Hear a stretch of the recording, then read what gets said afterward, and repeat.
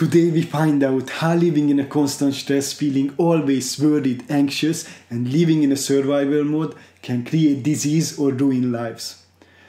It's a scientific fact that the hormones of stress downregulate genes and create diseases, long-term effect.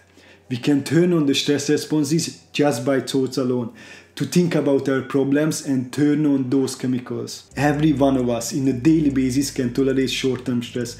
Let's say you are driving down on the road. Someone cuts you off, you push on the brakes, you may give them a finger and then you settle back down and the event is over now.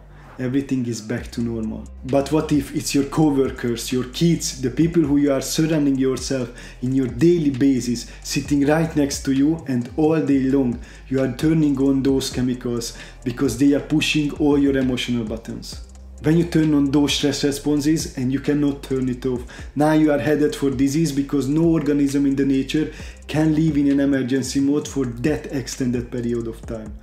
Most people then wait for crisis or trauma or disease or diagnosis, they wait for a loss to make up their mind to change, and my message is why wait? And you can learn a change in a state of pain and suffering, or you can learn a change in a state of joy and inspiration. The moment you start feeling abundant and worthy, you are generating wealth. The moment you are empowered and feel it, you are beginning to step towards your success.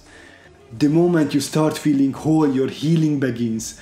And when you love yourself and you love all of life, you will create an echo, and now you are causing an effect. And I think that is the difference between living as a victim in your world, saying I am this way because of this person or that thing or this experience. They made me think and feel this way.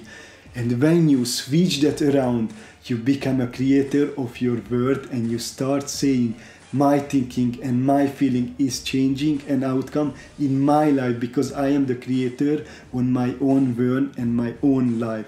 And now that is the whole different game, and we start believing more that we are the creators of our own reality. So guys, my message to you today: every single morning when we wake up, we have two options and two decisions. Living in a constant stress, in a survival, eating crap, takeaway, smoking, feeling unfit, unhappy and worried all day long, gaining fat, being less active, and to start to begin to create and feed our own disease and kill ourselves. Or living in a joy, abundance, wealth and happiness, looking after our body and mental health, and we start to begin to create our own healing mechanism. And you probably may not feel the effect of it right now at the moment, but everything you do consistently in a daily basis will add up and compound in your future. Thanks for watching.